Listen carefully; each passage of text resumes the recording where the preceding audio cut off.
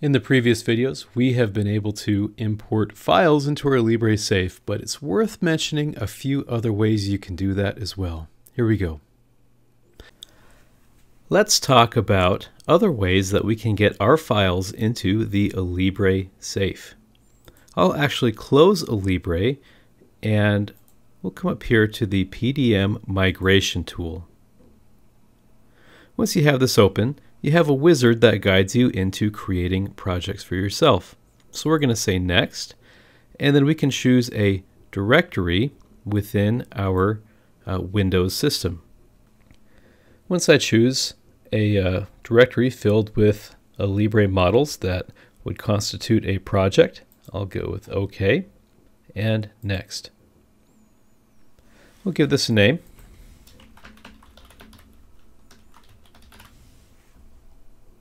And we can also select which safe we would like to upload to in the format that we've covered in previous videos if our current safe isn't the one that we'd like. Next, we are actually importing the files into the safe, and we're given a summary that we've had successfully migrated 19 items with no failures.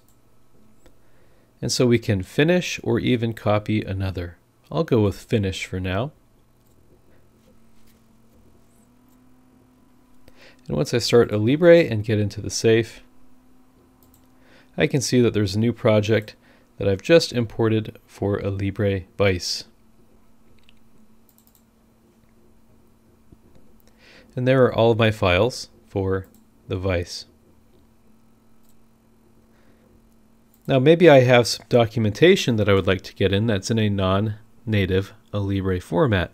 This Vice was concerned with a video on our YouTube channel, and perhaps we would like to import some of our thumbnails or other concerned documents.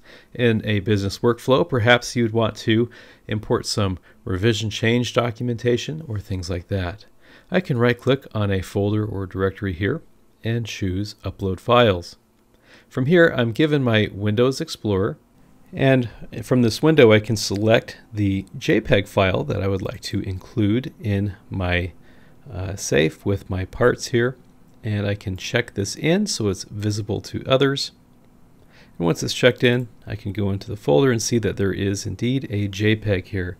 Now to view it, of course, we would want to download this. We can right-click and download, but now we have files concerning our parts that we can easily store with our 3D models. And this can include PDFs, JPEGs, STLs, and other important file formats that are beneficial to keep with our model files. So those are two ways that we can get parts into our safe, as well as doing a save operation like we've done in the last video. And that's how we import files into the safe, and we're going to do even more in the next video. We'll see you then.